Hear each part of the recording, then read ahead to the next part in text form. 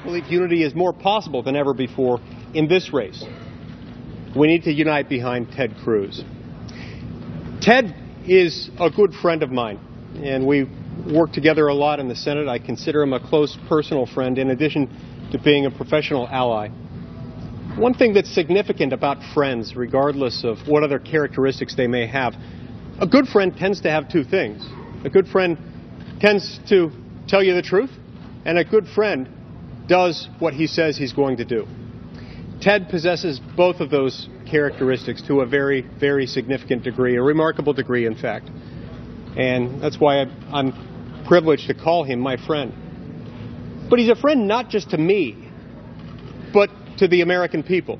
He's a friend to the people he represents in the state of Texas. You see, when Ted ran for the Senate in 2012, he made some promises to the people of Texas. He promised that he would stand up for them. He promised that he would stand up to a growing, overbearing federal government that taxes us too much and regulates us too oppressively, that knows no bounds. He promised that he would fight against Obamacare. He promised he would resist efforts to undermine our Second Amendment rights as Americans. He promised that he would oppose any efforts to undermine religious liberty. Promises and every other promise he has made to the people of Texas. And it's with that trust that he's earned that he's going to move forward and unite our party. You see, too many people throughout this country have been told over and over again by the political establishment in Washington, D.C., that our best days are behind us, that we simply have to settle for the status quo, that we have to settle for sluggish economic growth, we have to settle for more of the same, business as usual in Washington. Ted doesn't believe you have to settle. Ted doesn't believe you should settle. You see, there is a big difference between confusion and confidence, and Ted is that difference. There is a big difference between platitudes and a plan. Ted is that difference. There is a big difference between slogans and substance, and Ted is that difference. So it's time for us to recognize that we don't have to settle anymore. Don't settle. Don't settle for slogans that can fit on a bumper sticker. Expect substance. Don't settle for a federal government that is overbearing at home and projects weakness abroad. Expect a federal government that will protect you and respect your rights. It's time, my fellow Americans, to expect more. It's time to expect freedom. It's time to elect Ted Cruz as the next president of the United States.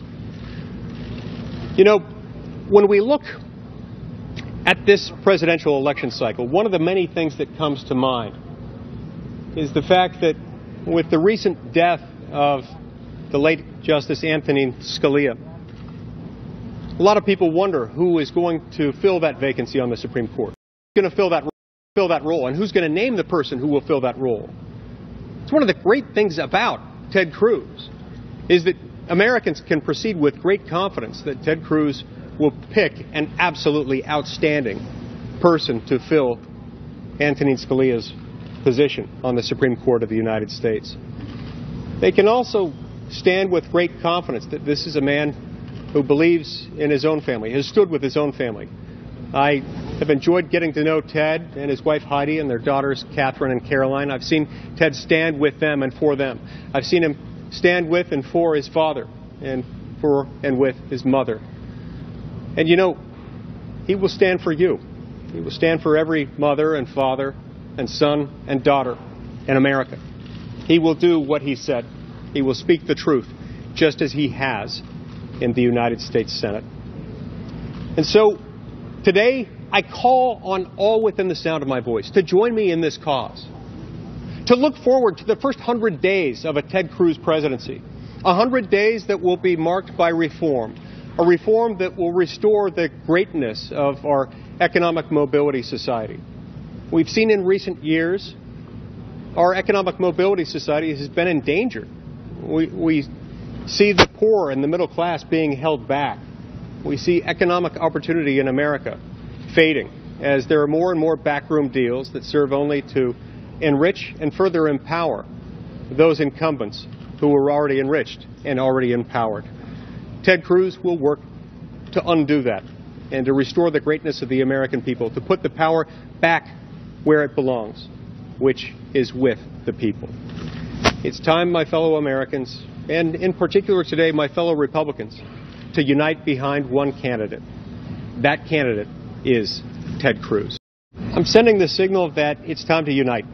The time has finally come. The time is finally at hand when we as Republicans need to unite behind one leader. If Senator Rubio were asking me that, I would encourage him, and I do encourage him, to get behind Ted Cruz. Well, the overwhelming majority of Republican senators have not endorsed anyone. I expect that will change, and I expect that I'll be the first of many Republican senators who will endorse Ted Cruz.